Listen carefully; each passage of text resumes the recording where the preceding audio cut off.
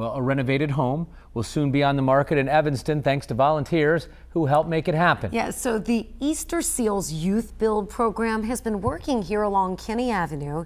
50 student apprentices between the ages of 16 and 24 remodeled this house here. All are at risk.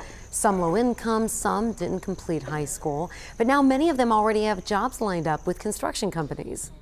It's great because people get a beautiful home that's been remodeled to the extent that probably exceeds the asking price, and have helped to train young people in our community as well. Right, so Senator Portman toured the renovated home today. You can see right here, it hits the market next week.